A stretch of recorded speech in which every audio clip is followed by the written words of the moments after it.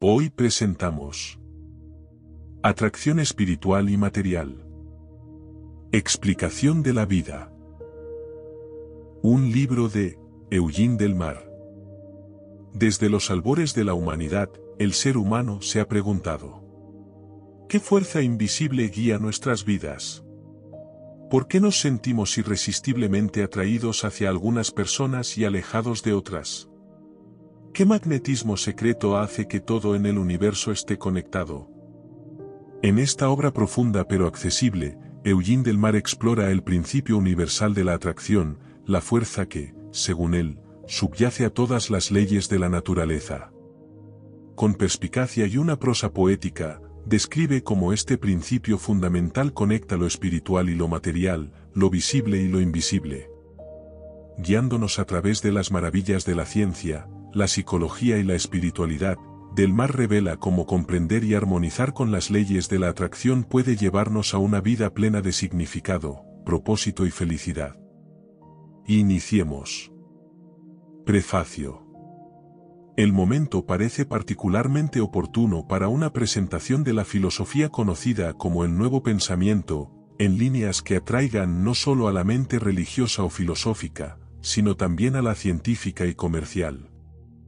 El amplio interés que ha despertado esta línea de pensamiento parece exigir una explicación de sus principios subyacentes que lleve a la convicción de su necesaria conexión y relación con todas las condiciones de la vida humana.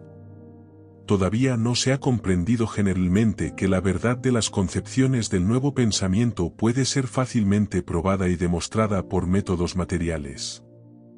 Tampoco se ha llegado a reconocer que esta filosofía se basa en principios y hechos de la ciencia física que hoy son universalmente aceptados como expresiones de las más altas verdades conocidas.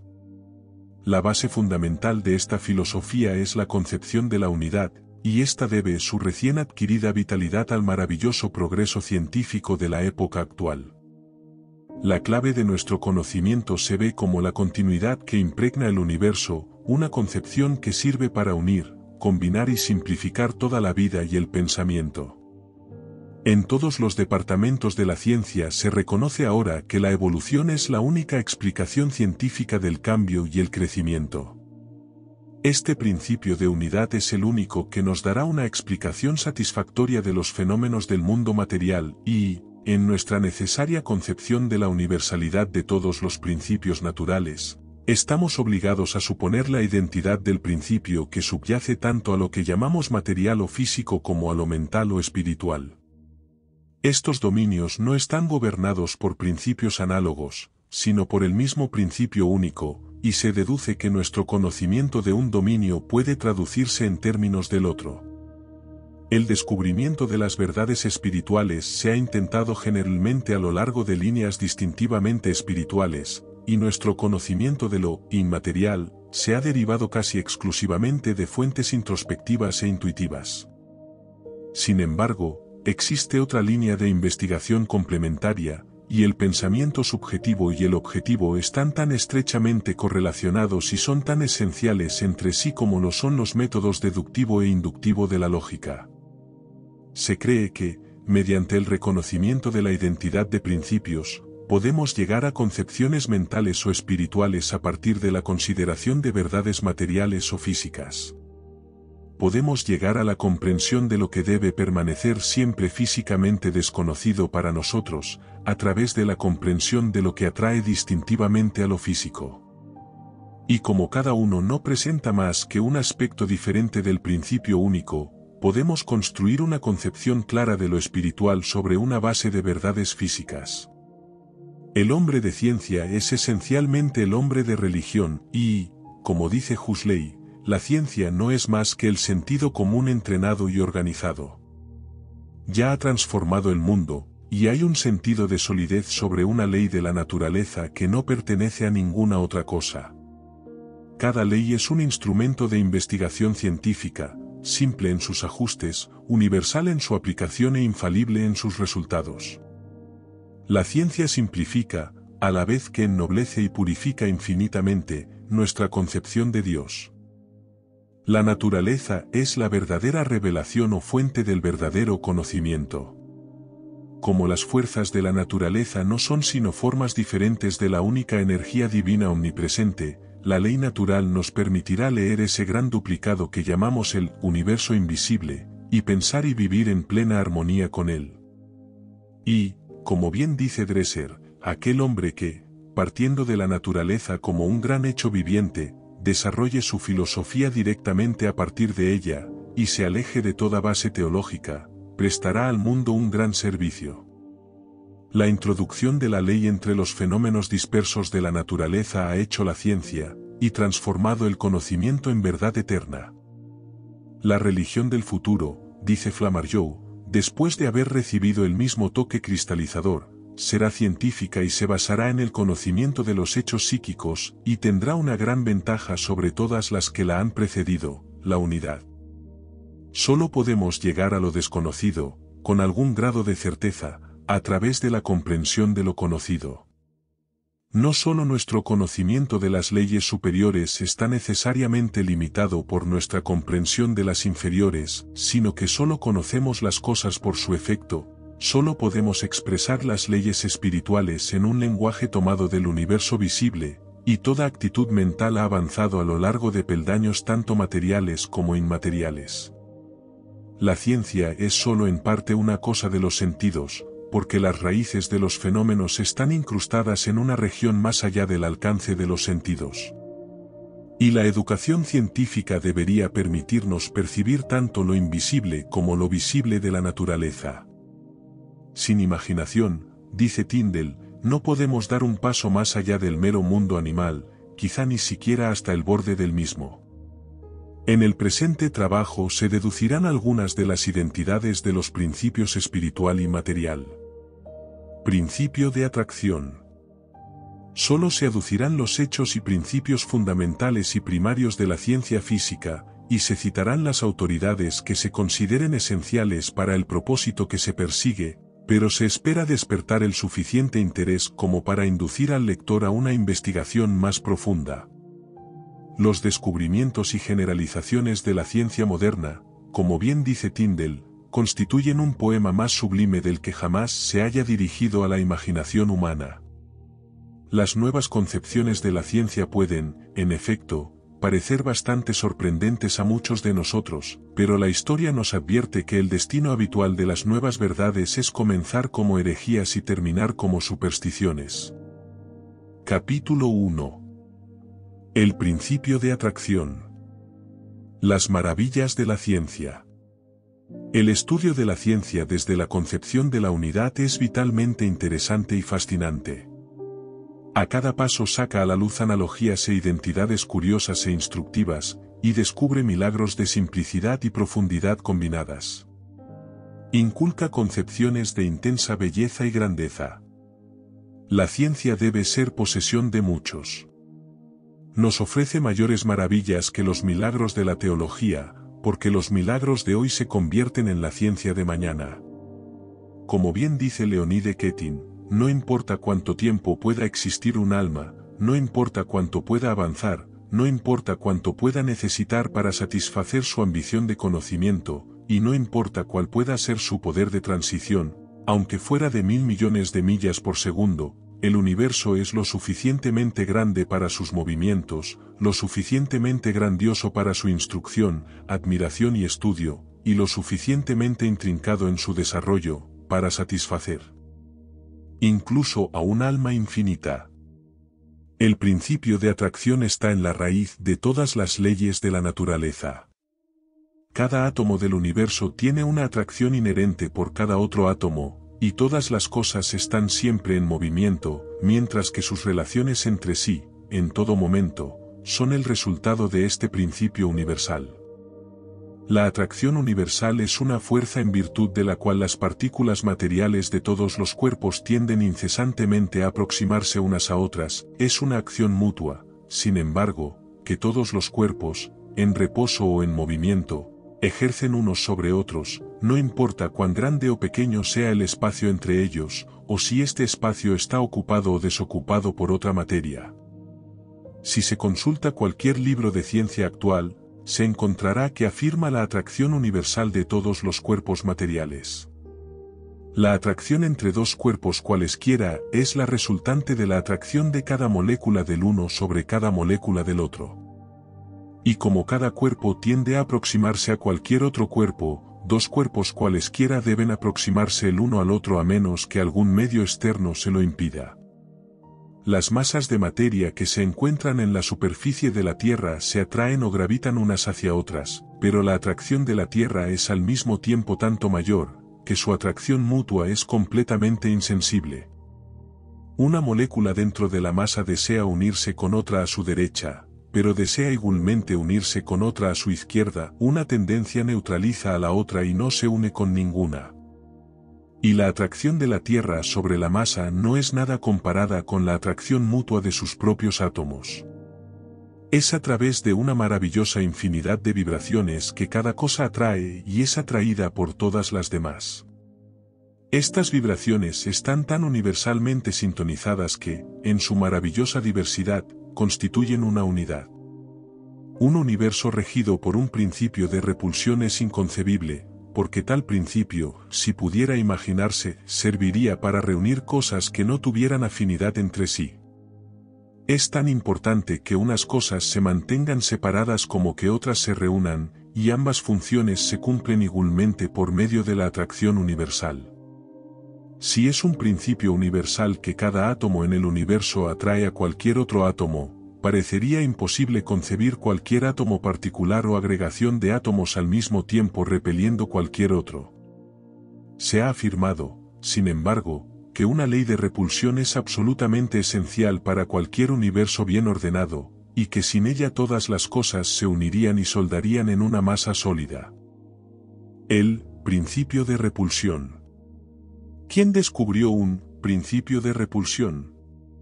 ¿Dónde se define y expone? Ninguna obra científica hace una presentación definida de tal principio, ni los libros de texto se refieren siquiera a él.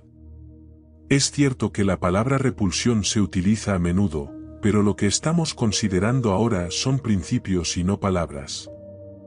Que la manifestación de la acción ordinariamente denominada repulsión existe, está fuera de toda duda. La condición así designada es un hecho aceptado, mientras que es indiscutible que polos similares de un imán se repelen mutuamente. No es el fenómeno, por lo tanto, lo que se cuestiona en modo alguno, sino si este es el resultado de un supuesto principio de repulsión. Y lo que debemos determinar es si el principio de atracción explica satisfactoriamente todos los fenómenos tanto de atracción como de repulsión. Aparentes contradicciones. Hay, en efecto, muchas contradicciones aparentes en la concepción de un solo principio. Nuestros sentidos nos engañan a cada paso. Vemos el sol, la luna y las estrellas girando a nuestro alrededor, sentimos que la Tierra está inmóvil, vemos salir el sol por encima del horizonte. Tocamos lo que creemos que es un cuerpo sólido, oímos sonidos armoniosos, admiramos los efectos de la luz y el color, hablamos de calor y frío. En realidad, no hay sólido ni sonido, ni luz ni color, ni calor ni frío, solo movimiento. Hay muchos aspectos de la atracción que son igualmente engañosos. Pero sabemos que dos verdades no pueden estar en desacuerdo, y si fuera cierto que cualquier cosa tiene el atributo de repeler inherentemente cualquier otra cosa, estaríamos obligados a admitir que un poder universal de atracción no es una verdad. ¿Repulsión inherente? La cuestión a considerar es si existe un principio de repulsión, en virtud del cual cualquier átomo o agregado de átomos contiene esa cualidad o atributo que inherentemente repele o aleja a otro. Si cada cosa atrae a todas las demás, como sostienen los científicos físicos, es evidente que no repele a ninguna.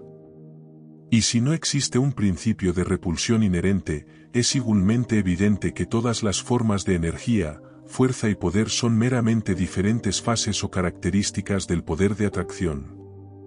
Repulsión magnética. Entre las contradicciones aparentes a la existencia del principio único, el primero y más importante es el fenómeno que se observa cuando se acercan los polos similares de dos imanes. Se observa que entre ellos se ejerce una fuerza que tiende a separarlos, lo que se explica normalmente diciendo que se repelen. El imán. ¿Qué ocurre cuando se magnetiza el hierro y de qué forma se ejerce la fuerza magnética? Cuando se magnetiza un trozo de hierro, haciendo pasar una corriente eléctrica a su alrededor, no se le añade ni se le quita nada. El poder magnético es inherente al hierro. Las moléculas de hierro, es decir, las partículas de hierro más pequeñas que se puedan concebir mentalmente, tan pequeñas que 100.000 millones de ellas no ocupan más que una pulgada cúbica de espacio, poseen un poder magnético inherente, y se forman naturalmente en anillos moleculares, que satisfacen sus atracciones mutuas. Pase una corriente de electricidad a través del hierro, y romperá estos anillos moleculares. Girará los polos similares de todas las moléculas en una dirección. La fuerza eléctrica ejercida para deshacer estos anillos moleculares se almacena en las moléculas de hierro, al igual que la fuerza ejercida para enderezar los anillos moleculares. Un resorte.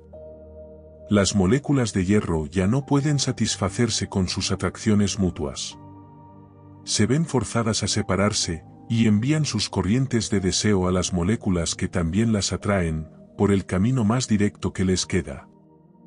Magnetización. Cuando un cuerpo se magnetiza, no se produce ningún cambio en su peso ni se le añade nada de naturaleza material. La magnetización consiste en la reordenación o disposición ordenada de la materia ya existente en el cuerpo.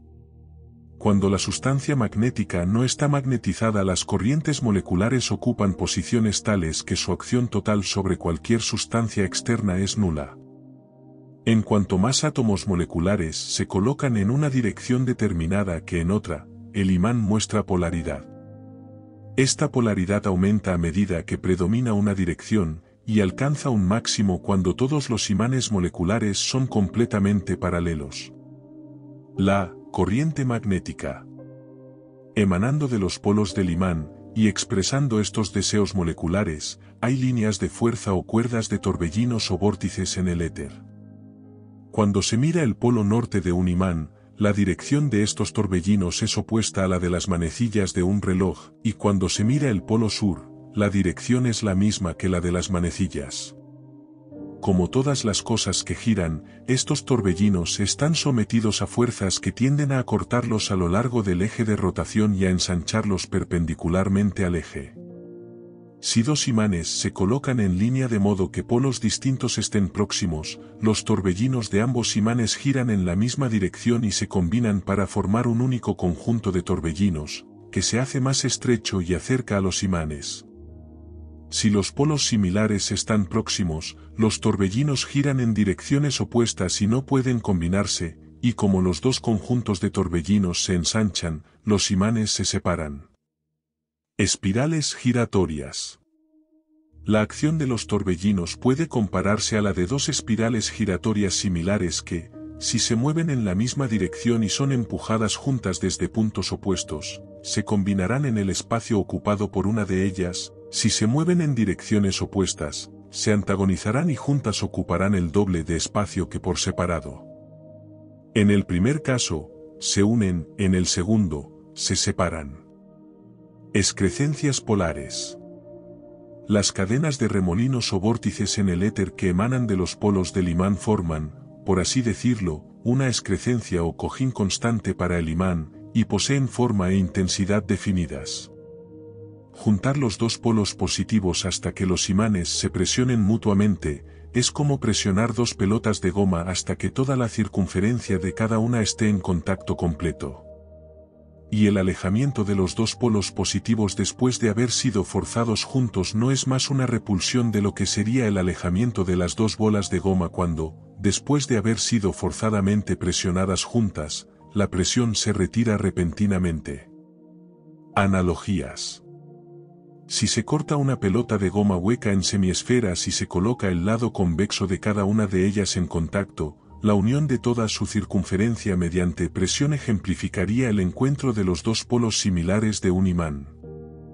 Por el contrario, si se colocan las dos semiesferas de forma que entren en contacto, con el lado convexo de una de ellas junto al lado cóncavo de la otra, se estarían juntando los polos opuestos. El imán sirve de conducto para la energía eléctrica, pero esta no se repele más de lo que una corriente de aire o de agua procedente de una tubería repele otra corriente procedente de una tubería situada frente a ella. Puede que las dos corrientes se dirijan la una hacia la otra con demasiada violencia como para que se unan de inmediato, pero su encuentro y la consiguiente transmutación necesaria de energía no indican en absoluto una repulsión inherente o la existencia de un principio de repulsión. Si las corrientes de aire o agua se envían en la misma dirección, digamos de sur a norte, a través de dos tubos, y el extremo norte de un tubo se coloca junto al extremo sur del otro, como las dos corrientes viajan en la misma dirección, se unirán y fluirán sin antagonismo. De este modo, los polos opuestos de los imanes se unen. Sin embargo, será difícil colocar el extremo norte de un tubo junto al extremo norte del otro. Las dos corrientes de aire o de agua, al dirigirse la una hacia la otra, necesitan ejercer una fuerza para juntar las tuberías, del mismo modo que se necesita para poner en contacto los polos similares de los imanes. Pero cuando dos cosas se impulsan activamente una hacia la otra, está claro que el resultado de su encuentro no se deriva de ningún principio de repulsión. Es una consecuencia de la propulsión o de la operación activa de atracción.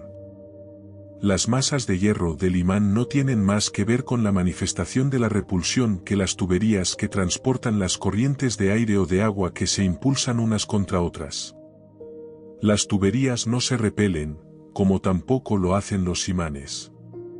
Es la nomenclatura anticuada la única que presenta alguna dificultad especial para una comprensión clara de este tema, y los términos corriente eléctrica y atracción y repulsión de los polos magnéticos deben evitarse. Todos los procesos que nos ocupan tienen lugar esencialmente en el espacio circundante. Son los campos de fuerza los que se repelen, pues las masas de los imanes no intervienen en la acción mutua. Se origina enteramente en las líneas de fuerza que emanan de los polos o convergen hacia ellos, y su base esencial es el estado de tensión en el medio circundante, siendo la presión a través de las líneas de fuerza, y la tensión a lo largo de ellas. Atracción molecular. Los átomos del hierro se atraen tan poderosamente, que su deseo de encontrarse se manifiesta a través de una corriente de energía que se extiende continuamente de un extremo al otro del imán, y atravesándolo completamente, es la expresión de una intensidad de deseo superior a todas las demás de sus potencias de atracción. Excepto en el caso del acero especialmente endurecido, esta atracción es tan grande que, tan pronto como deja de aplicarse la corriente eléctrica, vuelve a afirmarse con éxito, y los átomos moleculares se reorganizan en anillos, satisfaciendo así de nuevo sus deseos mutuos. ¿Qué repele? ¿Qué es lo que se supone que repele? No es el hierro, porque sabemos que hasta que se magnetiza, el hierro no posee tal poder, y una porción de la misma pieza de hierro es aparentemente atraída, mientras que otra porción es aparentemente repelida. Sabemos que no añadimos nada al hierro cuando lo magnetizamos, y sabemos que el hierro por sí mismo solo posee un poder de atracción. No nos queda otra alternativa que concluir que el poder del imán que parece repelerse, no puede ser otra cosa que una forma del poder de atracción. El hecho de que el imán no ejerce ningún poder de repulsión inherente se demuestra de manera sorprendente por el hecho de que si se coloca a través de sus dos extremos una pieza de hierro, una armadura o guardián, que en sus atracciones satisfaga plenamente las atracciones moleculares de los átomos del imán, este último ya no repelerá nada. Satisfechos así sus deseos, las moléculas no tienen ya ocasión de perturbar el éter con sus demandas de conjunción con sus otras afinidades, y como ya no envían ninguna corriente intensa de deseo, todos los demás átomos les son igualmente indiferentes, y ninguno de ellos puede sentirse menospreciado o repelido. La característica de repulsión. Como cada átomo atrae a todos los demás átomos, el mero atributo de atracción no puede considerarse una característica distintiva de un imán, pero sí lo es el atributo de repulsión. La atracción es universal, y generalmente no va acompañada de una repulsión evidente, mientras que esta última puede no existir por sí misma, sino que está exclusivamente correlacionada con las formas intensas de atracción. En efecto, la repulsión en gran medida solo se produce cuando hay un grado excesivo de atracción, y cuanto mayor es la atracción, mayor es la repulsión que puede manifestarse. Cuando dos cuerpos se ven obligados a juntarse a causa de su atracción mutua, todos los cuerpos intermedios son necesariamente empujados fuera del camino y este resultado se evidencia en lo que se conoce como repulsión. La imposibilidad de un principio de repulsión, o la existencia de repulsión inherente en cualquier átomo o cuerpo, puede ser bien ilustrada por un ejemplo ordinario de tirar y empujar. Estando en un extremo de una cuerda a una distancia de un objeto sujeto al otro extremo de la misma, usted puede tirar del objeto hacia usted, pero no puede empujarlo de usted. Solo puedes empujarlo después de haber entrado en contacto con él, y como resultado de acercarte a él. Y te acercas a él solo como resultado de la operación de atracción. Y el hecho de empujarlo es entonces el resultado de una transferencia de energía por tu parte que no tiene relación necesaria con ningún principio de repulsión, ni lo sugiere. Apariencia de repulsión. La operación del principio de atracción debe, es cierto, evidenciarse igualmente en la apariencia tanto de atracción como de repulsión. No existiendo el vacío, ni la posibilidad de que un átomo perezca o se destruya, es evidente que dos cosas no pueden juntarse sin que, incidentalmente, otras se separen. En apariencia, la repulsión es, por tanto, tan inevitable como la atracción. El resultado de la actividad de atracción debe, de hecho, ser siempre dual y por contraste. Porque ningún átomo puede contraerse sin que otro se expanda, ninguno puede expandirse sin que otro se contraiga, no puede haber movimiento centrífugo sin uno centrípeto que lo compense, ningún interior sin un exterior, y ningún extremo sin otro. Pero el principio fundamental, primario, esencial y, de hecho, el único principio implicado es el de atracción. El principio de atracción sirve para unir cosas que están distantes entre sí. No hay ningún principio que actúe para aumentar la distancia entre cosas que ya están separadas, y que al mismo tiempo se están juntando. Esto es lo que sucedería evidentemente si existiese un principio de repulsión. La aparición de la repulsión solo se manifiesta después de que dos cosas se han acercado o han sido atraídas la una hacia la otra, y es el resultado directo de esta atracción. La repulsión no es, pues, más que un incidente e inevitable consecuencia de toda operación activa de atracción. Es cierto que cada átomo atrae a todos los demás átomos, y que la atracción de cualquier cuerpo material es una expresión de la atracción combinada de sus átomos. Y a menos que ignoremos todos los principios fundamentales de la ciencia, la repulsión de cualquier cuerpo material debe ser igualmente una expresión de la repulsión combinada de sus átomos. Pero, si cada átomo atrae inherente y eternamente a todos los demás átomos, es imposible que un solo átomo repela inherentemente a otro. Tampoco está al alcance de la ciencia convertir el atributo de atracción en el de su supuesto opuesto, la repulsión. La materia y la energía pueden cambiar de forma, pero los principios son inmutables. Repulsión o atracción. Cuando el agua se calienta lo suficiente, adopta la forma de vapor. Como agua se adhiere a la tierra, mientras que como vapor se aleja de ella. ¿La tierra la repele? Ni la tierra ni el agua tienen poder de repulsión. El calor solo posee poder de atracción. El vapor se aleja de la tierra, no porque uno repela al otro, sino porque hay sustancias alejadas de la tierra que atraen al vapor más que la tierra. Como dice J. Clerk Maxwell, ningún hombre de ciencia duda de que dos porciones de aire atmosférico se atraen.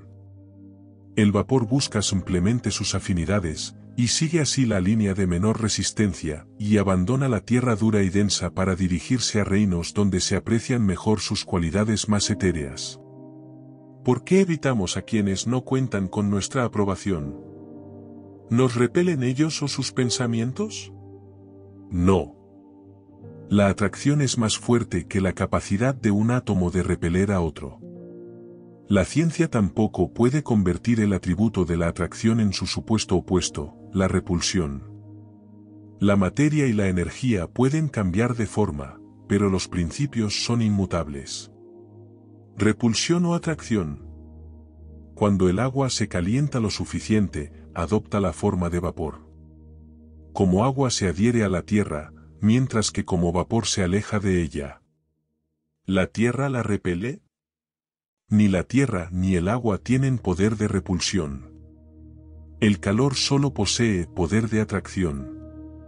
El vapor se aleja de la tierra, no porque uno repela al otro, sino porque hay sustancias alejadas de la tierra que atraen al vapor más que la tierra.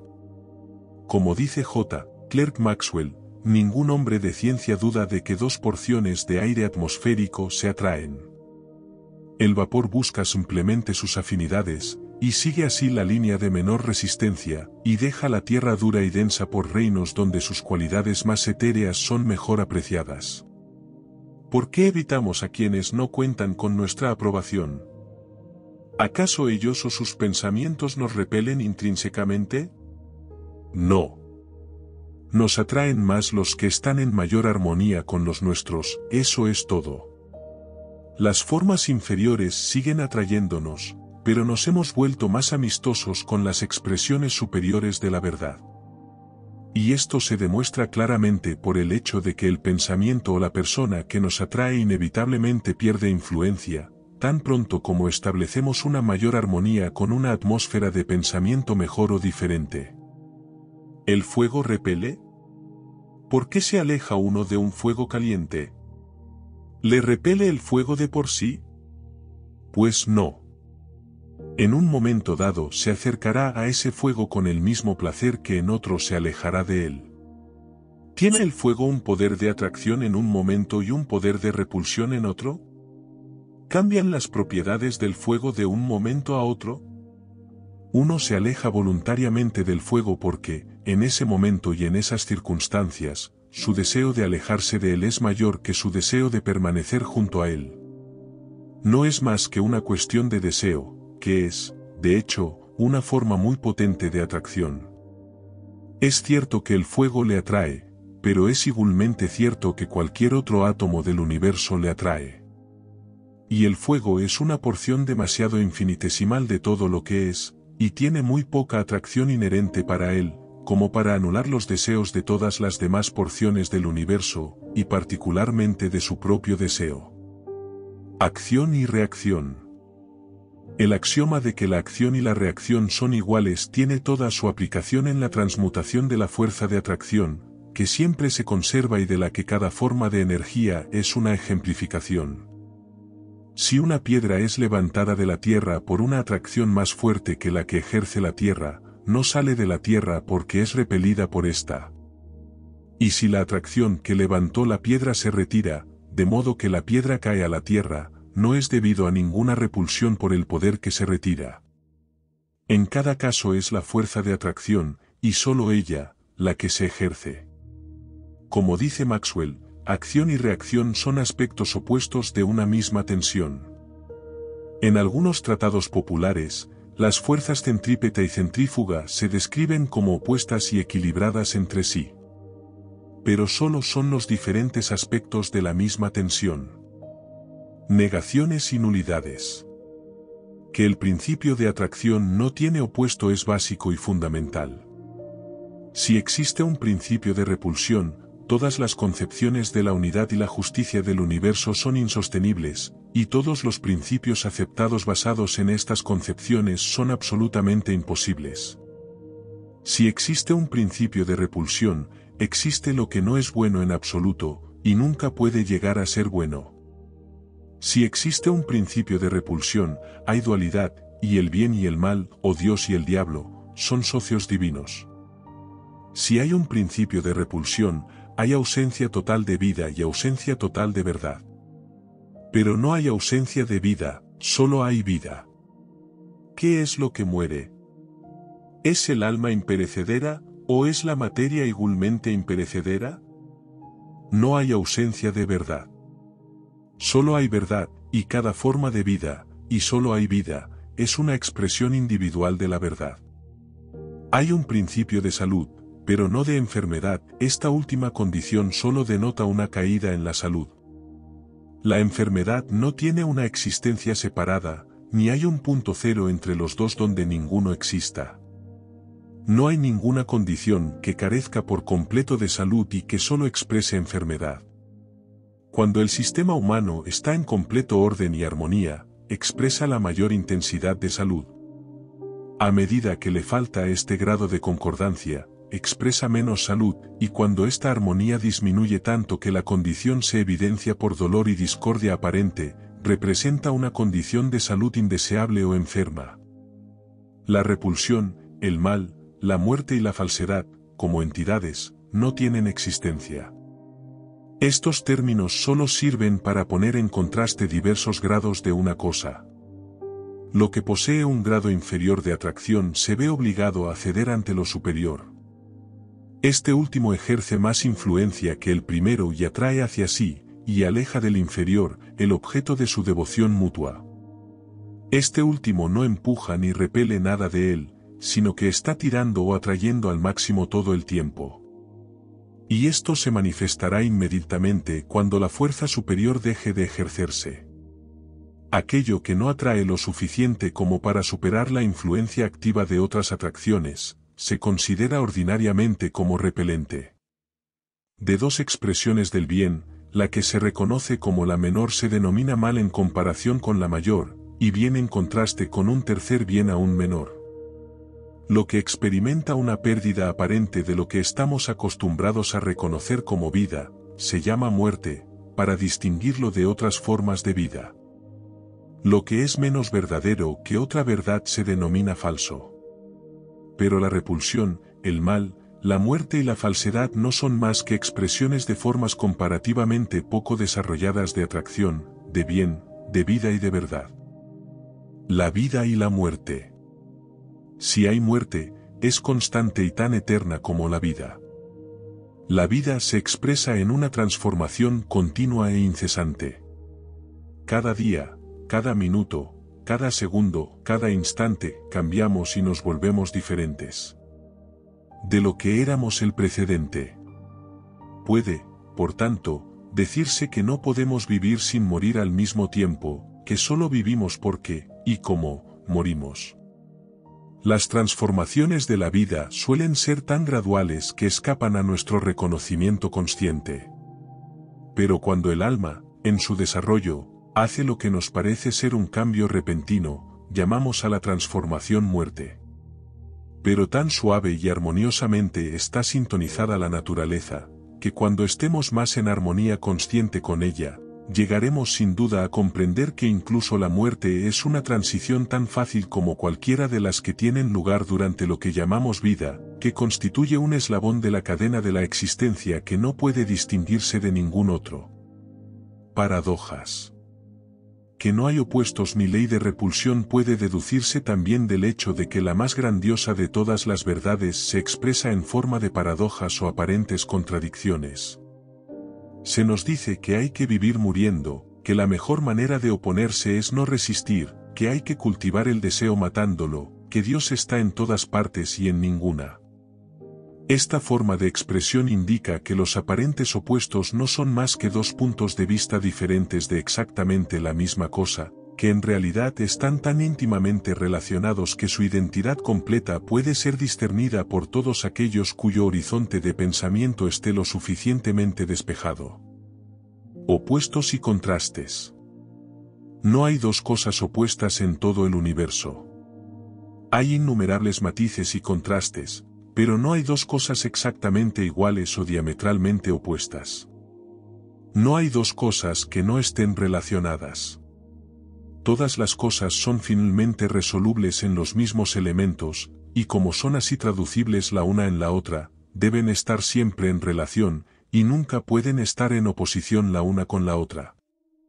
Ninguna sustancia es perfectamente negra o perfectamente blanca, y la diferencia entre la mayor transparencia conocida y la mayor opacidad conocida es sólo de grado.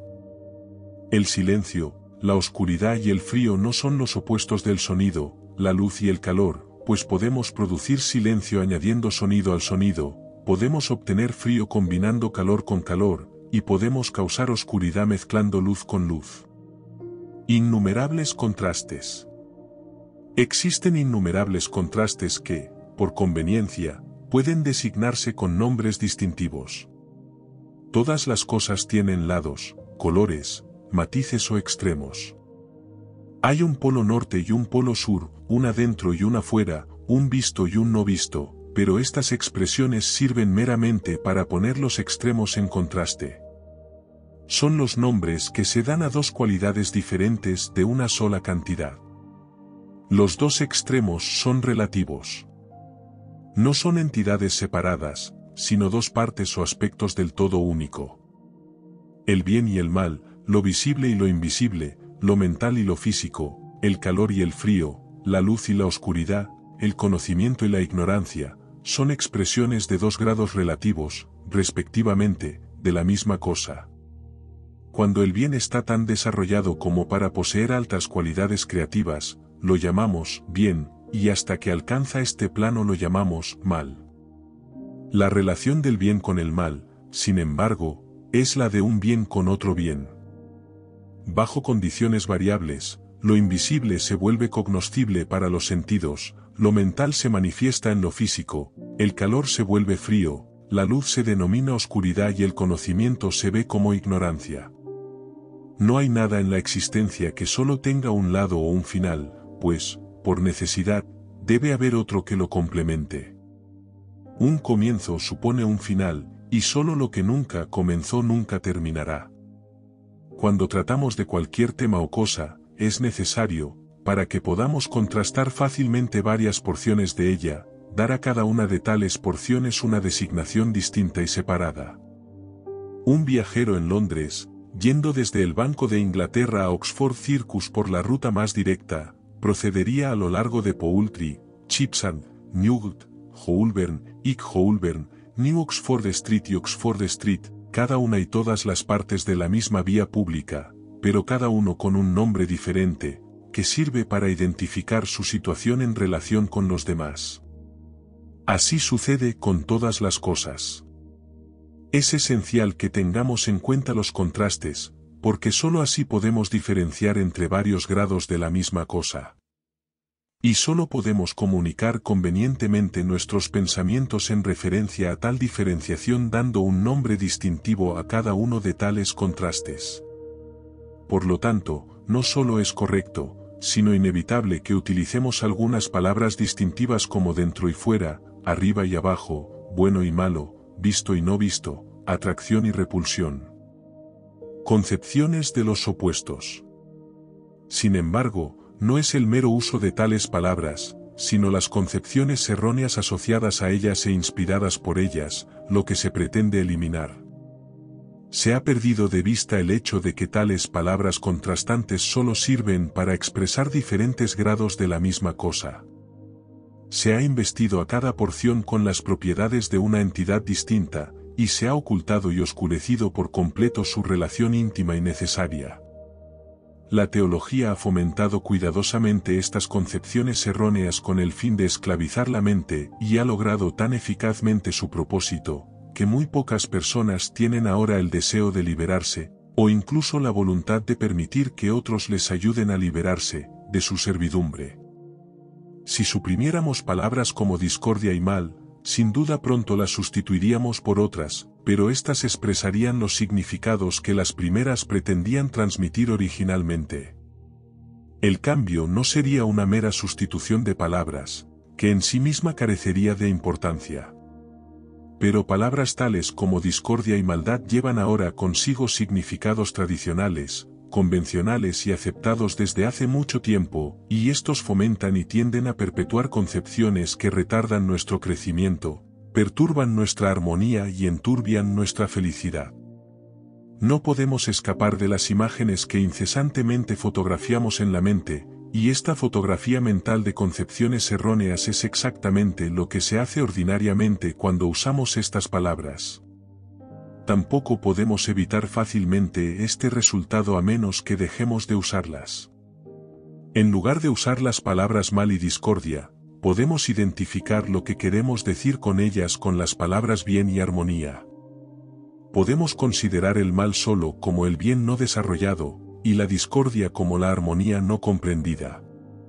Podemos llegar a saber y sentir que solo existen el bien y la armonía, que lo que llamamos repulsión es solo uno de los aspectos de la atracción. Cuando estas últimas concepciones son tan aceptadas y absorbidas como para llenar completamente nuestro ser, podemos, sin perjuicio para nosotros mismos, atribuir estos significados a cualquier forma de palabras que prefiramos. Pero mientras otros atribuyan concepciones erróneas a palabras tales como repulsión, maldad y discordia, es aconsejable que dejemos de usarlas, o que lo hagamos solo en conexiones tales que las hagan claramente expresivas de la verdad de que todo es uno. Unidad y dualidad. Cuando consideramos las maravillosas complejidades de cada expresión de la vida, no podemos dejar de considerar el universo como la más bella de todas las obras de arte, la más consumada de todas las expresiones de armonía, la más elevada de todas las encarnaciones del amor. Y cuando contemplamos las inimitables obras del infinito, no podemos considerar como la más alta verdad ninguna concepción de la vida que no sea al menos digna del hombre mismo. ¿Cuál es, entonces, la expresión más elevada del amor y de la paz, la neutralización de dos fuerzas discordantes, conflictivas y opuestas, o el efecto cooperativo de infinitas expresiones de la fuerza una, cada una dispuesta a borrarse a sí misma en favor de la que conlleva un bien mayor?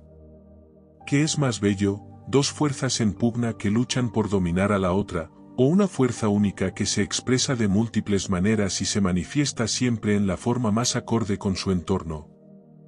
¿Cuál es la concepción más elevada, la de la victoria constante de la más violenta de las dos fuerzas en pugna, o la del reinado inevitable y perpetuo de la expresión más benéfica de la fuerza única? ¿Cuál es la más artística, el derrocamiento del bien por el mal o la competición amorosa entre las diversas expresiones del bien? ¿Qué concuerda mejor con una sabiduría elevada, un universo mantenido en orden a través de las feas repulsiones del mal, o uno que solo conoce el bien? ¿Qué concepción apela más al sentido de la justicia, la del amor universal que siempre prevalece, o la del amor universal siempre amenazado por el odio universal? ¿Qué concepción conlleva mayor armonía, paz, orden, belleza y sabiduría? ¿Qué concepción sabe más a infinito que a humano, un universo o un diverso? Consecuencias de las concepciones mentales. Son las concepciones unidas a las palabras, y no las palabras en sí mismas, las que acarrean grandes consecuencias.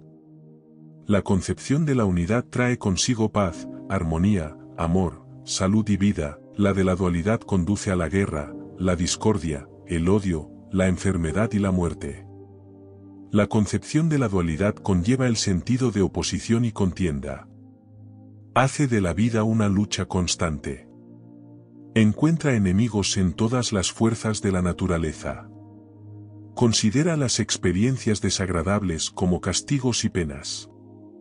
Hace de su diablo un dios. La concepción de la unidad conlleva la sensación de serenidad y paz. Hace de la vida una alegría constante. Encuentra amigos en todas las fuerzas de la naturaleza. Considera las experiencias desagradables como incidentes de crecimiento espiritual y guías hacia una mayor felicidad. El bien es su Dios y no conoce al diablo. Por lo tanto, no es un asunto insignificante para nosotros qué concepción fomentamos, es de suma importancia. Es una elección entre la salud y la enfermedad, entre la vida y la muerte. La concepción de la unidad produce intensidades de salud y felicidad que no pueden alcanzar quienes viven bajo la concepción de la dualidad. El poder creativo del médico mental proviene de su concepción de la unidad, mientras que sus pacientes son aquellos que todavía están trabajando bajo la concepción de la dualidad. El hecho de que la dualidad lleve consigo la enfermedad y la muerte, mientras que la unidad fomenta la salud y la vida, indica inequívocamente los grados respectivos de verdad que encarnan. La vida y la salud están siempre proporcionadas y en correspondencia con la verdad, y cuanto más elevadas sean las verdades que expresamos, mayores serán nuestra salud y nuestra felicidad. Si la dualidad expresara un mayor grado de verdad que la unidad, conllevaría más felicidad, porque son las verdades más elevadas las que corrigen, unen y curan, y la verdad expresa sus formas más elevadas en la unicidad, la completud, la unidad. Manifestamos más y más vida a medida que nuestro pensamiento se aclara y alcanza planos más elevados. Esto se obtiene con mayor facilidad a medida que utilizamos imágenes de palabras que están claramente definidas, y liberadas de las concepciones que se adjuntaron a ellas en los planos inferiores de pensamiento. Es con palabras que debemos construir nuestro templo del pensamiento, y si hemos de hacerlo expresivo de las verdades más elevadas, podemos utilizar el material que ha sido cuidadosa e inteligentemente seleccionado para el propósito en cuestión. Alcanzamos los planos más elevados e intensificados de la armonía a medida que traemos a la existencia consciente las armonías inconscientes de nuestro ser, y logramos esto a medida que vivimos la concepción de la unidad, y nos ponemos cada vez más al unísono con las vibraciones de la atracción universal. A medida que nos convertimos en la concepción viva de la armonía, solo expresamos amor, y encontramos centrada en nosotros una atracción que atrae hacia nosotros las armonías más elevadas de la existencia. Capítulo 2. El propósito de la atracción. Desarrollo de la vida. El principio de atracción sirve para unir las cosas. Es esta tendencia universal la que ha dado lugar al desarrollo gradual de toda la vida, desde la forma más simple hasta la más compleja que existe en la actualidad. Este principio se manifiesta en la vida inorgánica por crecimiento por acreción o desde el exterior, y en la orgánica por crecimiento por asimilación o desde el interior. Atracción y evolución. Los fenómenos de la vida inorgánica han llegado a ser considerados como pruebas de la atracción, los de la vida orgánica como resultados de la evolución. Joseph LeConte nos recuerda que la ley de gravitación es universal en el espacio infinito, y la ley de evolución universal en el tiempo infinito. La primera implica sustento universal, y la segunda creación universal, por ley. Aunque considera estas concepciones como las dos ideas más grandes en el reino del pensamiento, es evidente que no son más que aspectos diferentes del principio único, visto respectivamente desde los puntos de vista del espacio y del tiempo. Haeckel reconoce esta unidad cuando afirma que el crecimiento se basa en la atracción, mientras que considera el crecimiento como la función fundamental de la evolución y la primera condición del desarrollo. El propósito de la existencia. El propósito de la existencia, entonces, es el crecimiento, y esto se evidencia por el logro de condiciones de existencia más complejas y diferenciadas que las que se representaban anteriormente. Es esencial para el crecimiento orgánico, o crecimiento desde el interior, que se absorba lo que falta y es necesario para la expresión de un desarrollo superior. Este fin solo puede ser alcanzado por la atracción, ya que dos cosas no pueden unirse a menos que exista una atracción mutua, y solo entonces puede la una ser apropiada por la otra. Crecimiento. Que el crecimiento es la finalidad de la existencia queda bellamente ilustrado en la historia evolutiva de la vida. Se manifiesta en la complejidad creciente de las formas inorgánicas, en el desarrollo gradual de las formas orgánicas, desde las más simples hasta las más complejas, de los reinos vegetal y animal, y finalmente en el avance desde el tipo más bajo de salvaje hasta el más elevado de hombre civilizado. La encontramos en la aparición sucesiva de formas de vida más diferenciadas, no solo en general en los reinos vegetal y animal, sino en todos sus diversos subreinos, clases, órdenes, familias y especies. Evolución. No hay ninguna razón para dudar lo más mínimo en aceptar la evolución como explicación de todo crecimiento. No es más que la concepción de un cambio progresivo continuo según ciertas leyes y por medio de fuerzas residentes. Es ley de continuidad o relación causal en toda la naturaleza, cuya tendencia general es siempre hacia adelante y hacia arriba. No conocemos otro método de crecimiento. Una cosa es la evolución y otra muy distinta el materialismo. La primera es una ley de la naturaleza establecida, y la segunda una inferencia injustificada y precipitada de esa ley. Como ley de continuidad, la evolución no solo está completamente establecida, sino que es una verdad necesaria, como los axiomas de la geometría. Y, como asegura Leconte, es mucho más cierta incluso que la ley de la gravitación.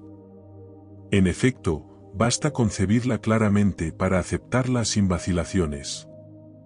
La creación por la evolución, dice Leconte, expresa la agencia divina mediante procesos naturales. En la autoridad impersonal de la ley, dice Dramen, reconocemos en todas partes la autoridad de Dios, y Hudson considera la evolución como el método de creación de Dios. Si la naturaleza es una revelación de Dios, dice Dramen, es la misma ayer, hoy y siempre, y, siendo la escritura de Dios, solo puede decir la verdad. Henry Wood dice que la evolución ha hecho más para construir una conciencia inteligente de la inteligencia, bondad y voluntad infinitas, que todas las fórmulas dogmáticas existentes. La evolución es una doctrina de una grandeza inimaginable, dice Dramen. No penetra en ninguna región del templo del conocimiento sin transformarla. Estaba reservado a la evolución hacer la revelación final de la unidad del mundo, comprenderlo todo bajo una generalización, explicarlo todo por un gran fin. Ninguna imaginación humana podría haber diseñado un espectáculo tan maravilloso, ni elaborado una trama tan intrincada y tan trascendentalmente simple a la vez. Armonía con el entorno.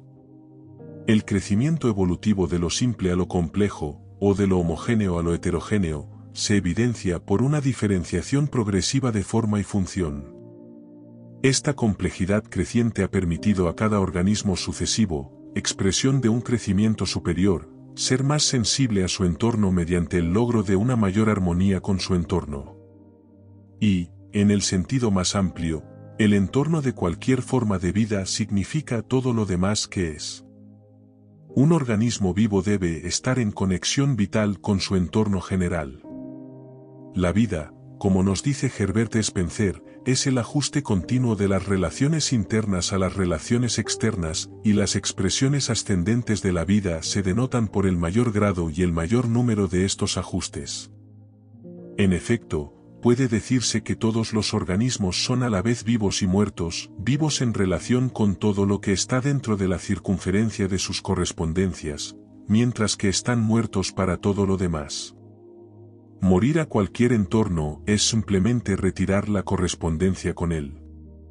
Sin entorno no puede haber vida, y el crecimiento implica un entorno en constante cambio. En el organismo reside el principio de la vida, y en el entorno las condiciones de la vida. Y la correspondencia ininterrumpida con un entorno perfecto, como dice Dramen, es por tanto la vida eterna, según la ciencia. Felicidad. Esta mayor intimidad en la relación de la vida con el entorno va siempre acompañada de la correspondiente capacidad de percibir mayores armonías, de modo que el crecimiento, tal como se exterioriza a través de los sentidos, se traduce en la conciencia en forma de felicidad. La vida, dice Huxley, no puede existir sin una cierta conformidad con el universo circundante. Esa conformidad implica una cierta cantidad de felicidad en exceso de dolor. La lucha por la vida. En primer lugar, dice Dramen, la lucha por la vida es simplemente vivirse a sí misma. En el mejor de los casos, vive bajo un máximo saludable y normal de presión, en el peor, bajo una presión anormal. Lo que realmente aporta es el máximo de vida y de disfrute de la vida, con el mínimo de sufrimiento y dolor.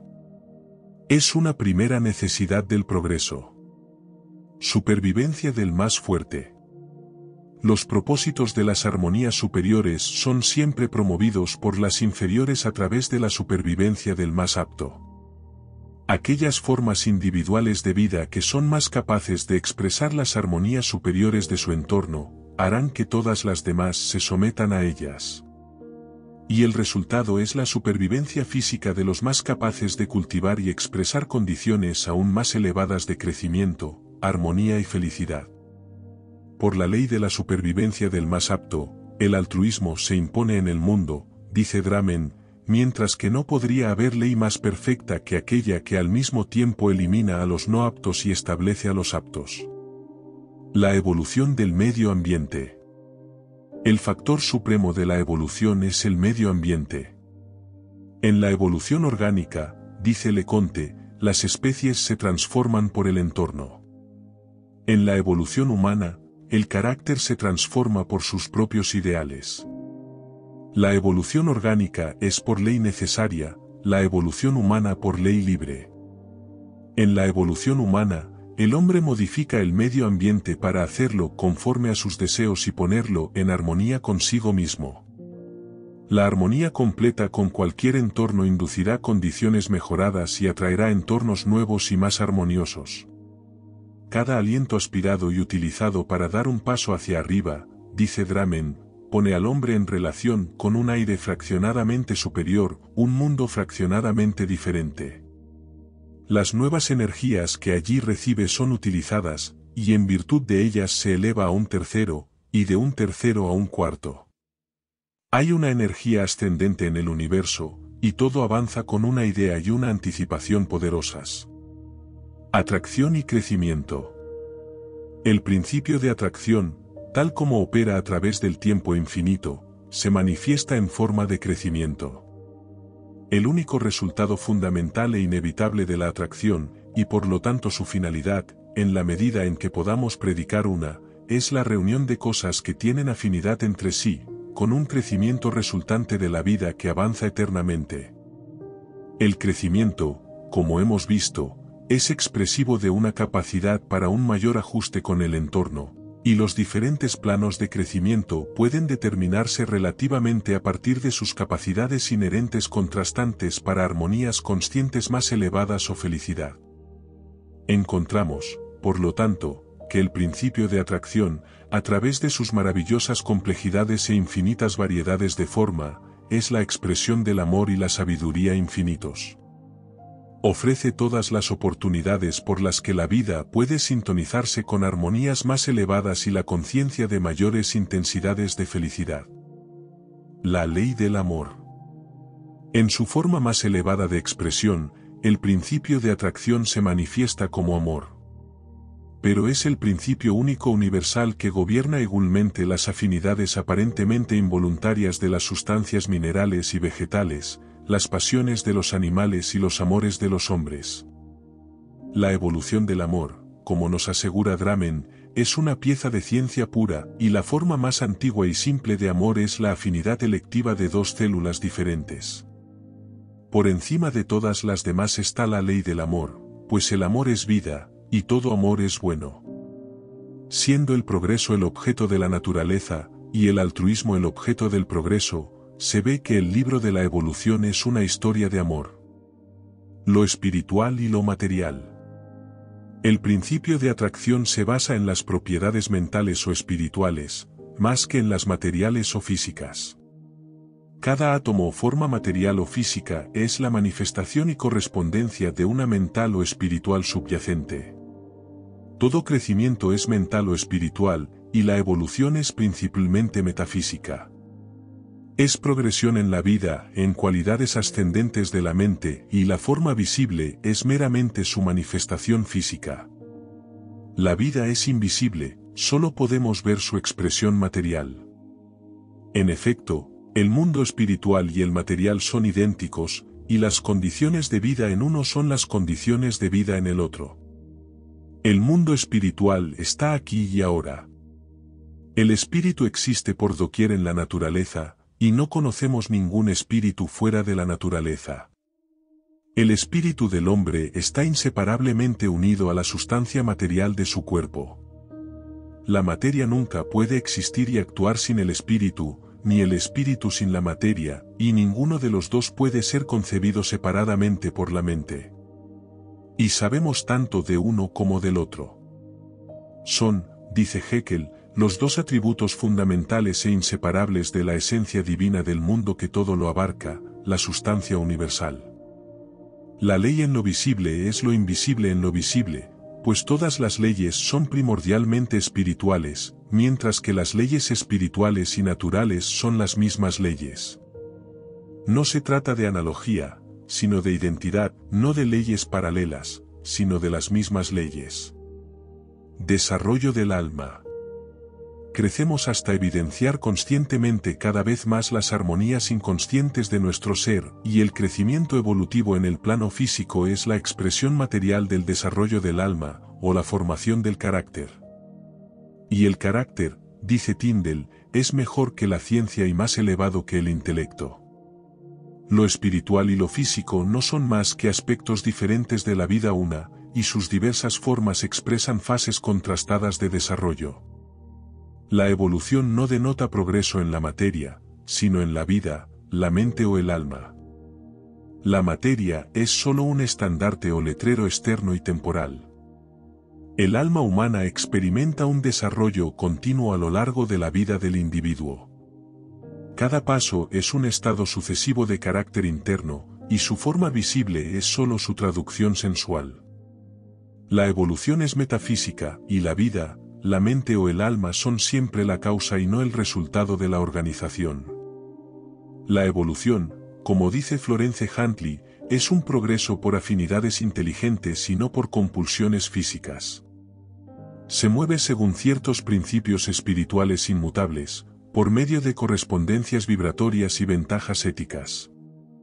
Y el desarrollo ordenado y secuencial del amor bajo la ley espiritual de la afinidad constituye la armónica de la evolución. El único principio. El principio universal único se manifiesta en la atracción que cada átomo del universo ejerce sobre todos los demás átomos, en infinitos grados de intensidades variables. Es en virtud de las atracciones combinadas y superiores que las cosas se unen, y de las atracciones opuestas e inferiores que se mantienen separadas. Siendo el principio de atracción de aplicación universal, y teniendo como tributarios a sí mismos todos los demás principios de la naturaleza, es el único medio por el cual el propósito de la existencia es servido y llevado a efecto. Lo esencial del crecimiento. El propósito de la vida es el crecimiento. Para crecer debemos obtener aquello que es esencial para la expresión del crecimiento, se nos debe proporcionar aquello de lo que carecemos y necesitamos. Y como solo podemos crecer a través de la adquisición, es necesario que seamos receptivos. Cada uno de nosotros es en todo momento una entidad de pensamiento completa, y esta completitud hace posible que solo recibamos lo que damos. El crecimiento se logra mediante el intercambio de lo viejo por lo nuevo, de lo bueno por lo mejor, y, como el crecimiento está condicionado a la acción recíproca, no podemos obtener lo que nos falta si nos aferramos tenazmente a lo que tenemos. Expresión no espontánea. En el mundo físico es claramente evidente que no hay expresión espontánea. Como quiera que sea en el mundo moral, dice P.G. En el universo físico el poder de dar y recibir de un mismo cuerpo son estrictamente correlativos e iguales. El poder emisivo y absorbente son iguales entre sí. Un gas o vapor absorbe aquellos rayos precisos de luz que él mismo puede emitir, y todos los cuerpos que muestran emisión selectiva también muestran absorción selectiva. La fuerza viva puede generar la misma cantidad de trabajo que la gastada en su producción, y el cuerpo animal no difiere de la máquina de vapor en cuanto a la forma en que obtiene calor y fuerza. Un árbol que pesa varios miles de libras ha tomado cada grano de su sustancia de su entorno, y, como dice Dramen, un niño no crece de niño por desdoblamiento espontáneo. El proceso se alimenta desde fuera. Y si lo físico es una contraparte de lo espiritual, es evidente que el mismo principio de intercambio debe prevalecer igualmente con ambos. Si consideramos el alma como espíritu individualizado, que posee potencialidad inherente para una expresión ilimitada de crecimiento, sigue siendo necesario que haya un estímulo que induzca tal expresión, y que proceda del exterior.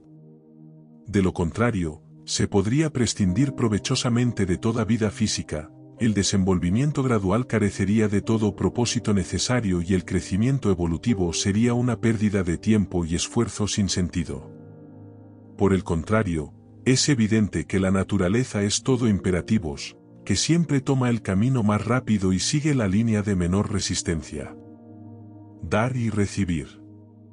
Como el crecimiento se logra mediante el intercambio, es esencial para ello que cada forma individual, así como cada átomo, posea los atributos o capacidades tanto de recibir como de dar.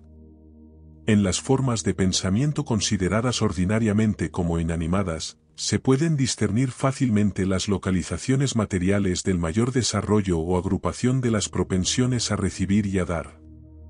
Y como es natural, las mayores intensidades de estos atributos correlacionados se manifiestan en los puntos más distantes entre sí. Estas partes contrastadas han venido a designarse como sus polos positivo y negativo. No existen imanes unipolars. El polo positivo es simplemente el punto de salida o de emisión, el negativo, el de llegada o de recepción. El primero es una fuente, y el segundo un sumidero. Sin negativo no puede haber positivo, porque, en la naturaleza de las cosas, es imposible dar mental o espiritualmente sin recibir al mismo tiempo. Sin un positivo no puede haber negativo, porque no podemos ser más que completos. Nada, de hecho, puede ser recibido o dado mentalmente, excepto a modo de sustitución. Y la involución es la contrapartida de la evolución. Positivos y negativos. Los positivos y los negativos, como tales, no se atraen, pero cuando los átomos o las formas de pensamiento se atraen mutuamente, es el positivo del uno el que necesariamente atrae el negativo del otro.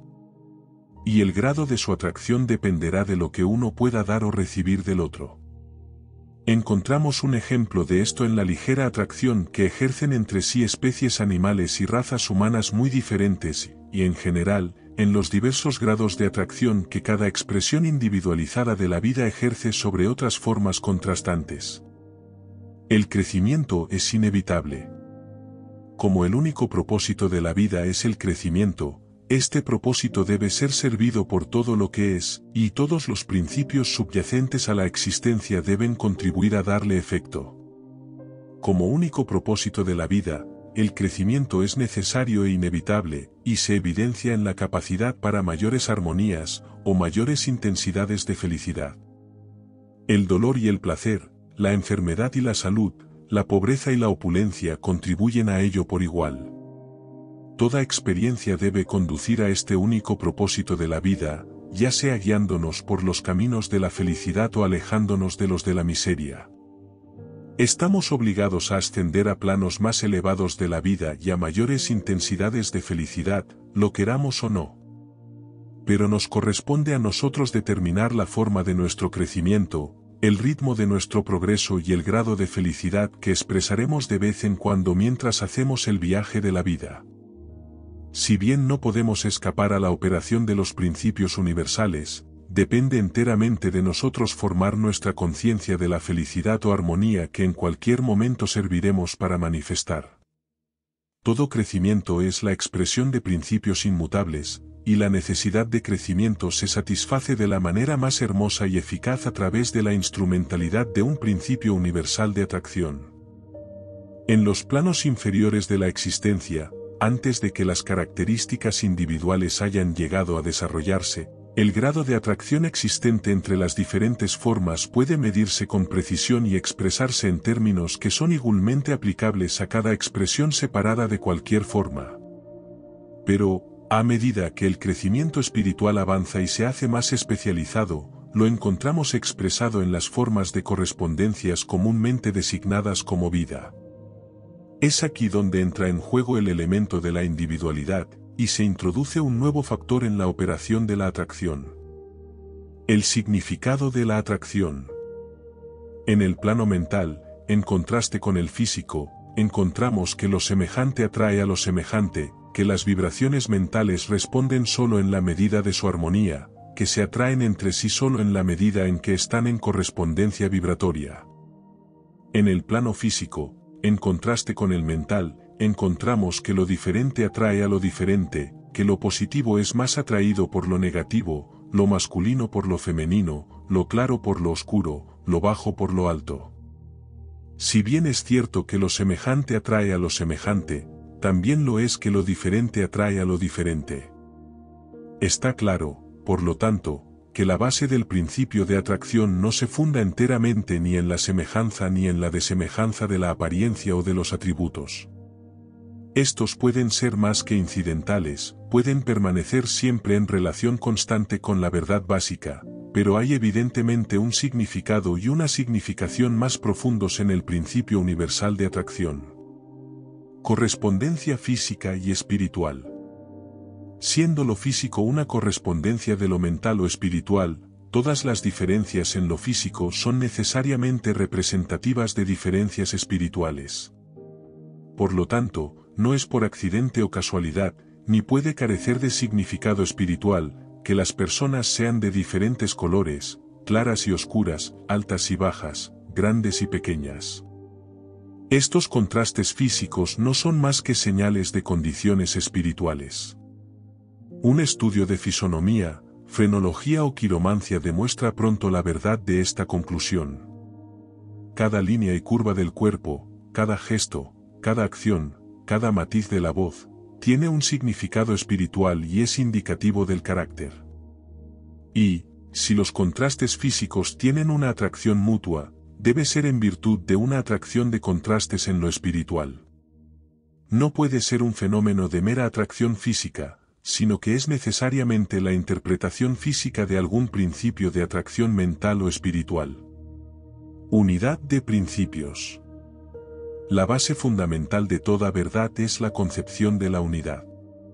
Como todo es uno, y el principio de atracción es el principio único del universo, se ve que los supuestos opuestos no son más que contrastes, que la unidad subyace a toda dualidad aparente, y que la totalidad es inherente a lo que exteriormente no parece ser más que fragmentario.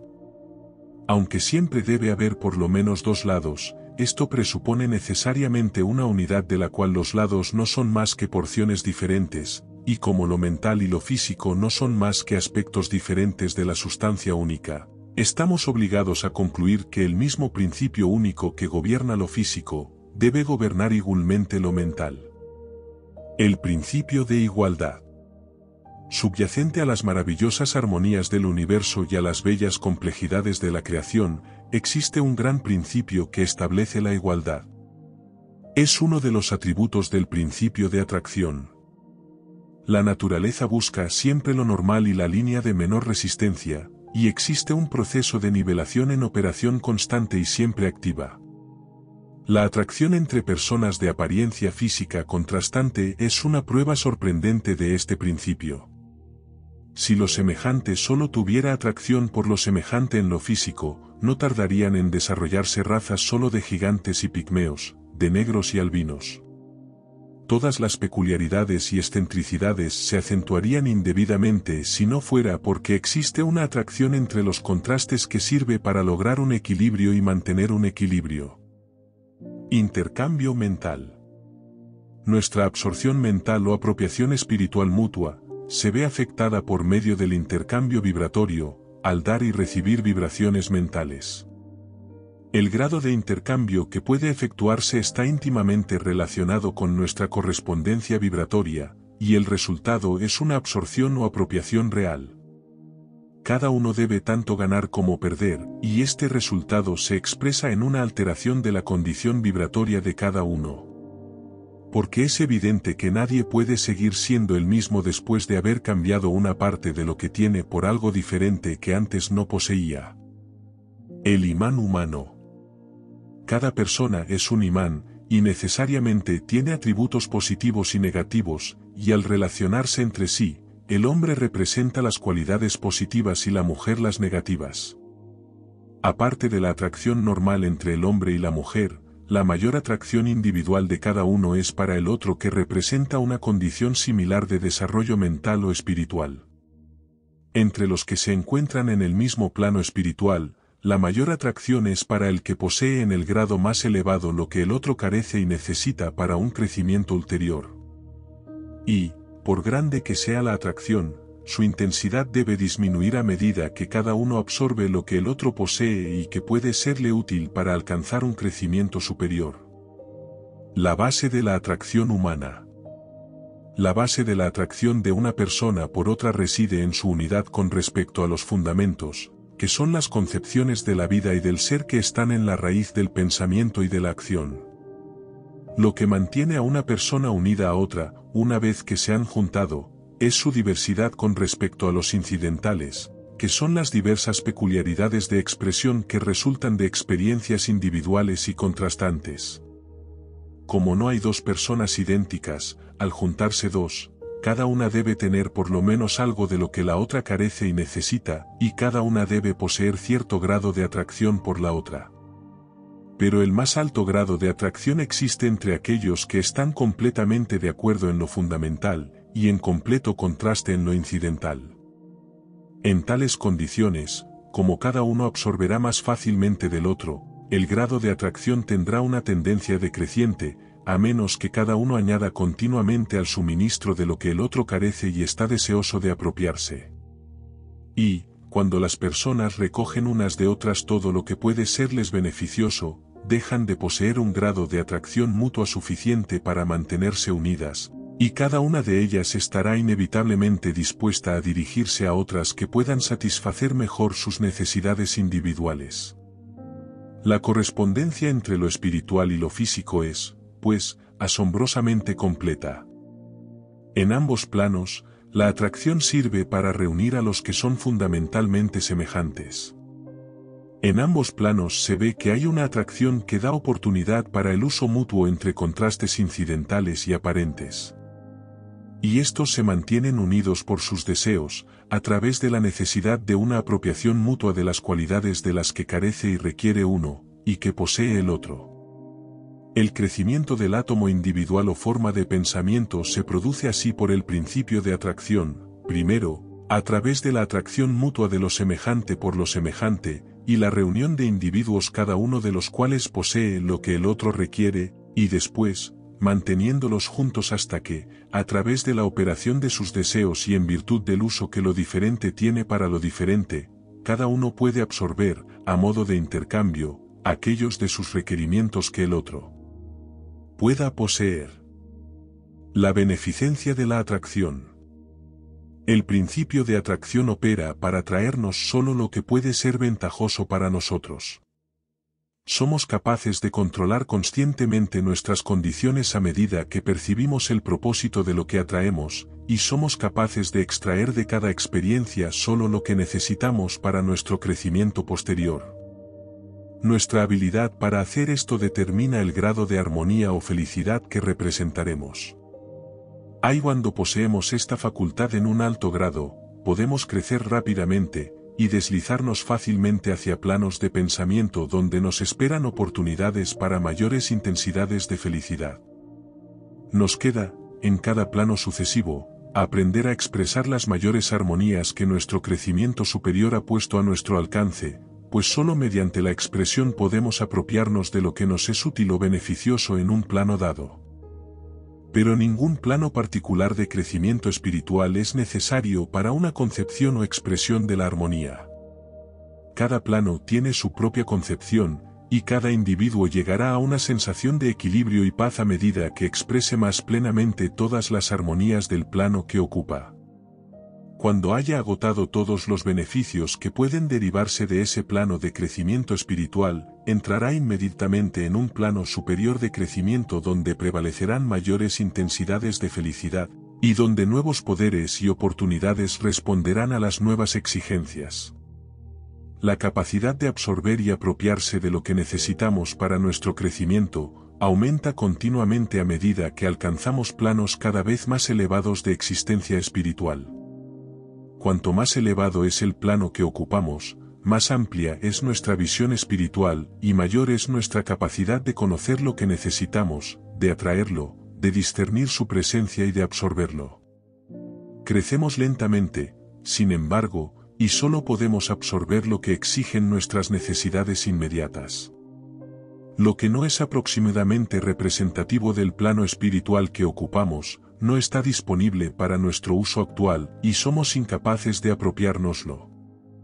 Por lo tanto, no hay sino poca atracción entre expresiones de grandes contrastes espirituales, porque lo inferior es incapaz de absorber mucho de lo que lo superior tiene que ofrecer, y lo superior encuentra poco en lo inferior de lo que desea apropiarse.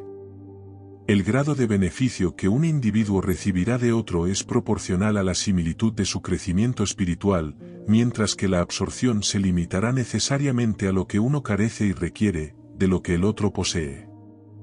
Experiencias y dificultades. Nada puede venir a nosotros excepto lo que nosotros invitamos. Dos cosas solo pueden unirse en la medida de su atracción mutua. Somos imanes y solo atraemos aquello por lo que sentimos afinidad.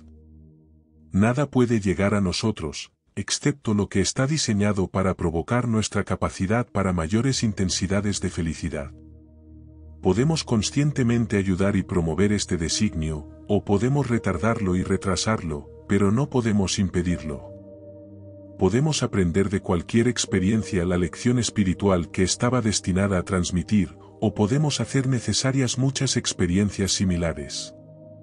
Podemos obtener sabiduría de la experiencia rápidamente y con facilidad, o podemos hacerlo lentamente y con dificultad. Todas las condiciones y experiencias que nos llegan, lo hacen para nuestro beneficio. Nos ofrecen oportunidades para el logro de un crecimiento espiritual más elevado, a través de nuestra extracción y apropiación de la sabiduría que es de su esencia. Las dificultades y los obstáculos vienen a nosotros a medida que los necesitamos, para que podamos recoger de ellos lo esencial de nuestro crecimiento ulterior, y hasta que no absorbamos su sabiduría, continuarán regresando. Solo crecemos en la medida en que vencemos las dificultades, y adquirimos fuerza permanente en la medida del esfuerzo necesario para superarlas. Que cosechamos lo que sembramos, es cierto con exactitud matemática. Y es para nuestro beneficio y ventaja que somos estimulados a alcanzar el dominio, la libertad y una mayor felicidad. Amistades. Nuestras amistades dependen y se miden por la unidad mental. Aquellos a quienes atraemos mentalmente son nuestros amigos, y vienen en respuesta a las necesidades de nuestro crecimiento. Si después los perdemos es porque esta reciprocidad ha llegado a su fin, y nuestras fuerzas mentales ya no se conforman. Han perdido la armonía necesaria para resistir eficazmente las mayores atracciones de otras mentalidades. Como la amistad es una expresión de armonía, debe terminar cuando cesa esa condición, y su crecimiento se sincronizará con ella. Existe, en efecto, un proceso natural y automático que rige la vida de las amistades, su nacimiento, madurez y muerte, y estos están en constante correspondencia con la reciprocidad de las condiciones mentales. Cuando los amigos se separan, podemos saber que su utilidad mutua ha llegado a su fin. Se han separado para beneficio mutuo, porque es el uso y solo el uso, como hemos visto, lo que determina la permanencia de las amistades. No el uso material, sino las exigencias de nuestro progreso mental o espiritual. Los amigos se separan para que cada uno pueda formar otras amistades de las que están más necesitados. La reciprocidad de la armonía. Nadie puede estar en armonía con otro más allá de la medida en que el otro está en armonía con él. Nadie puede dar a otro más de lo que ese otro es capaz de recibir. Para asimilarse, cada uno debe armonizarse igualmente con el otro, de modo que la medida en que los demás han perdido concordancia con nosotros, se mide por la disminución de la simpatía que sentimos por ellos. Nuestro crecimiento superior exige un alimento más fuerte que el que se requería antes. La madurez mental, así como la física, exige una dieta diferente de la de su infancia, y si hemos de desarrollarnos progresivamente, nuestros entornos deben alterarse para corresponder a nuestras necesidades cambiantes. Las amistades constituyen uno de los elementos más importantes de nuestro entorno, y a menos que exista un desarrollo mutuo, nuestro crecimiento exige que reconozcamos el hecho de la separación. Cuando los amigos han perdido un acuerdo armonioso, es el resultado de una tendencia natural por parte de cada uno a gravitar hacia lo que tiene para él un mayor atractivo, y esto solo puede resistirse a expensas del progreso individual. Además, como las amistades terminan automáticamente cuando dejamos de estar de acuerdo con nuestros amigos, es imprudente, además de inseguro, depender de apoyos que pueden retirarse en cualquier momento. Amistades eternas. Sin embargo, no es necesario ni deseable que las amistades terminen. Pueden continuar expresando formas más bellas de armonía. Y como nuestras amistades son lo que hace bella la vida, deben ser cultivadas con el mayor cuidado. Pero, si cesan, sería bueno reconocer el hecho. El reconocimiento es un elemento esencial del crecimiento. Si nos negamos a reconocer la verdad, poco a poco nos cegaremos ante ella. Aunque solo tengamos pensamientos de bondad para todos, nuestro acuerdo con otros se mide por la respuesta. Nuestra propia belleza de expresión puede tender a promover manifestaciones similares en los demás, pero es la mutualidad real de vibración lo que constituye la amistad. Es imposible que estemos en armonía con lo que no está en armonía con nosotros. Amistades temporales. Cuando una amistad cesa, aceptemos la situación y comprendamos su significado. Puede caer como la hoja muerta cae del árbol. Cuando la flor se marchita y cae, deja de ser querida. Cuando la flor de la amistad no es para nosotros más que la hoja de un conocido, ha perdido su fragancia, que en adelante no será para nosotros más que un bello recuerdo. Si se restablece la armonía, la amistad que ha cesado puede volver a adquirir toda la belleza de la vida. Pero será una amistad nueva, del mismo modo que las hojas y las flores de cada estación sucesiva, aunque semejantes en su forma y procedentes del mismo tronco, son esencialmente expresiones originales de la vida. Podemos abrigar durante mucho tiempo, y con gran placer, el recuerdo de amistades que han dejado de existir. Sería bueno, en efecto, que cada uno de nosotros conservase los recuerdos más agradables de aquellos que han entrado en nuestra vida en diferentes épocas, y nos han proporcionado la ventaja de armonías conscientes que tal vez constituyeron la mayor parte de nuestra felicidad. Pero la amistad, tal como la conocemos, consiste en nuestra conciencia de armonía con el otro, y como las amistades dependen en parte de vibraciones ajenas que no están enteramente bajo nuestro dominio, solo tenemos un control parcial sobre ellas. Solo constituimos uno de los dos factores necesarios, y las amistades existentes pueden llegar a su fin independientemente de nuestros deseos individuales al respecto.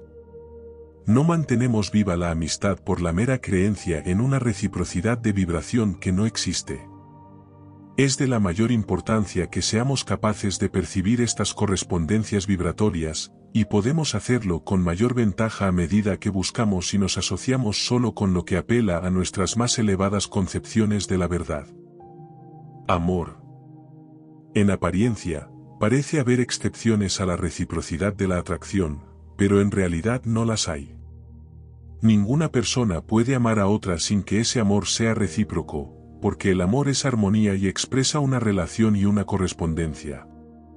Pero las personas difieren enormemente, y lo que satisface plenamente a una puede no tener más que una leve atracción para otra.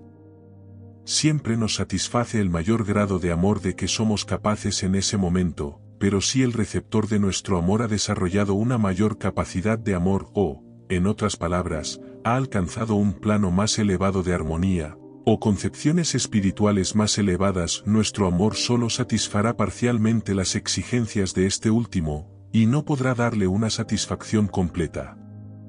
Podemos llenar hasta rebosar una medida de 1 litro con una vasija de 1/4, pero esta última tiene una capacidad que la primera no puede satisfacer. La medida de 1/4 de amor no puede satisfacer toda su naturaleza con una armonía de que apela solo a la mitad de ella, y a la mitad inferior. La reciprocidad de la atracción. Sabemos que la acción de dos cuerpos entre sí es siempre igual, que la atracción del hierro por el imán debe ser igual a la del imán por el hierro, y que la piedra y la tierra se atraen por igual. La atracción de la tierra satisface plenamente a la piedra, que se aferra estrechamente a ella. La tierra responde de buena gana y relativamente en la medida de su masa, pero la pobre piedra se sentiría tristemente decepcionada si esperase que la tierra la encontrase a mitad de camino. La luna gira alrededor de la Tierra por la misma razón que ésta rodea al Sol, pero si la luna ejerciera la mayor atracción, invertiría la situación, apartaría al Sol y a la Tierra de sus otros admiradores y los obligaría a todos a seguirla. Las necesidades inexorables del crecimiento exigen que ejerzamos el mayor grado de atracción por lo que está más completamente de acuerdo con nosotros. Es cierto que la atracción es siempre mutua, pero cualquier grado de amor o armonía guarda una relación diferente con su desarrollo total en cada individuo, y es esta relación la que determina las respuestas proporcionadas. Solo cuando se apela a toda nuestra naturaleza podemos responder plenamente.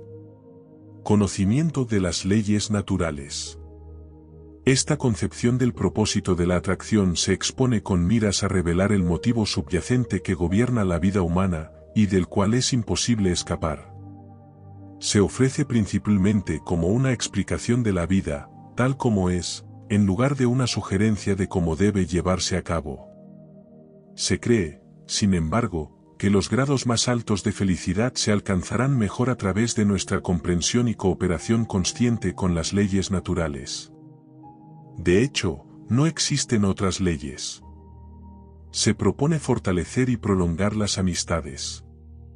No hay el menor pensamiento de sugerir la conveniencia de restringirlas, pero para guiar nuestras vidas ventajosamente es necesario poseer un conocimiento de los principios que gobiernan la amistad y el amor, para que podamos conservar mejor las armonías que constituyen los mayores placeres y deleites de la vida.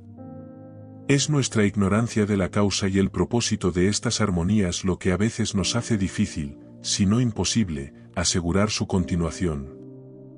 Las relaciones sociales de marido y mujer, y de padres e hijos, se ven afectadas por consideraciones que no entran en las amistades ordinarias de la vida. Estos lazos deben recibir toda la consideración posible, y su necesidad social debe ser plenamente reconocida. Estas relaciones conllevan ciertos deberes legales y convencionales que no deben descartarse a la ligera. La mera disminución del grado de simpatía o armonía en una familia no justifica su ruptura ni el incumplimiento de las obligaciones legales y morales. En todos estos asuntos, la justicia, la política y el sentido común son factores importantes a tener en cuenta. Pero incluso en este caso, el conocimiento de las leyes naturales es una de las guías necesarias para que nuestra conducta sea la más aconsejable y conveniente para todos los interesados. Una ley de beneficio mutuo. El principio único de la existencia es el de la atracción, cuya base es el uso que cada átomo y forma tiene para otros en la promoción de su crecimiento individual, y a través de la instrumentalidad del principio de atracción solo lo que requerimos es traído a nosotros. Nada puede venir a nosotros sino aquello para lo que tenemos un uso o necesidad, de modo que lo que recibimos es exactamente lo que requerimos y a lo que tenemos derecho.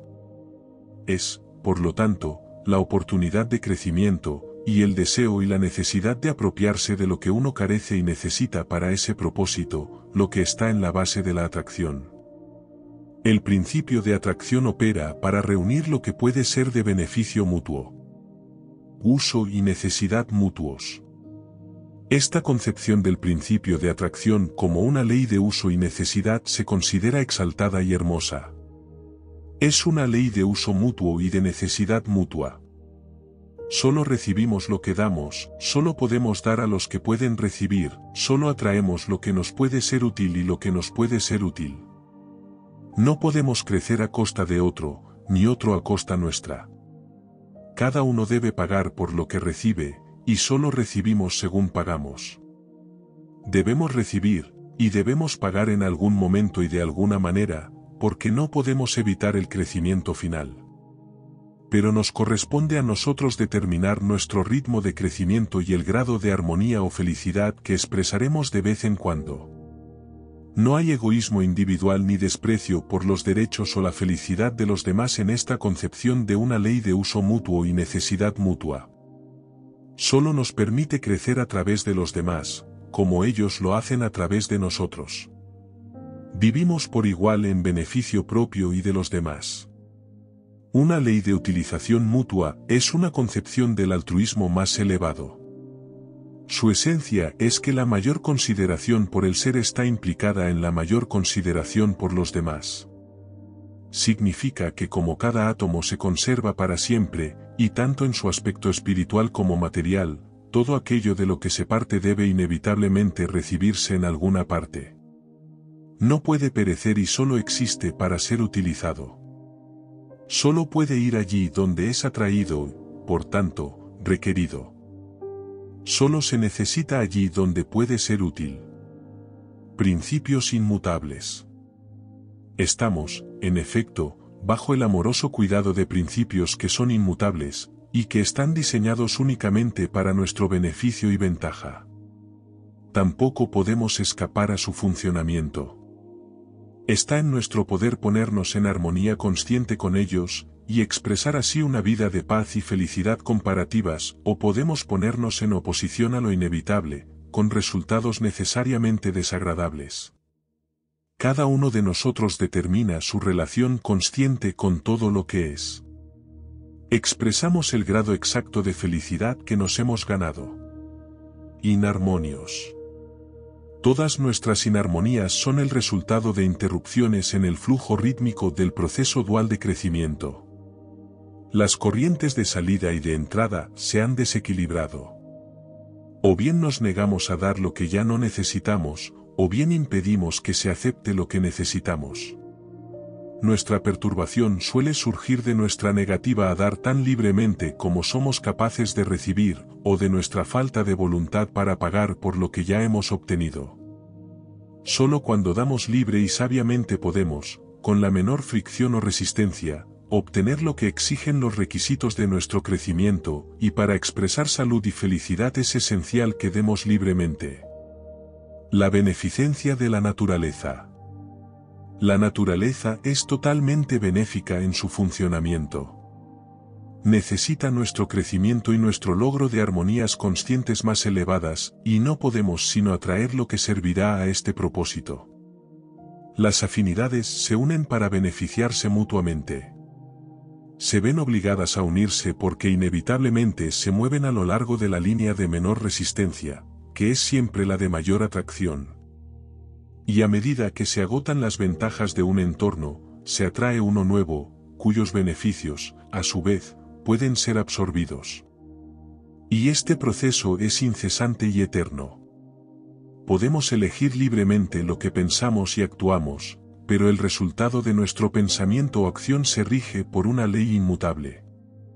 Progresamos a medida que extraemos de nuestro entorno lo esencial para nuestro crecimiento, y somos capaces de hacerlo a medida que llegamos a comprender mejor lo que necesitamos y cómo apropiárnoslo. Y esta capacidad se alcanza a medida que comprendemos más claramente los principios de la naturaleza y vivimos más fielmente de acuerdo con ellos. Las armonías superiores. Cuando comprendemos vitalmente la unidad y beneficencia de la naturaleza, de Dios, del universo, expresamos una intensidad de amor que atrae las armonías superiores, y confiere una felicidad que de otro modo no podría adquirirse. Aceptamos gustosamente todas las experiencias, porque sabemos que son exactamente lo que hemos atraído y requerimos, y que están diseñadas únicamente para nuestro beneficio. Afrontamos alegremente todos los obstáculos y dificultades, pues reconocemos su necesidad educativa y sabemos que podemos extraer de ellos lo esencial para nuestro desarrollo espiritual. Damos tan libremente como recibimos, sabiendo que el retorno será siempre exactamente el que nos corresponde. Mientras vivimos se nos paga por vivir, dice Huxley.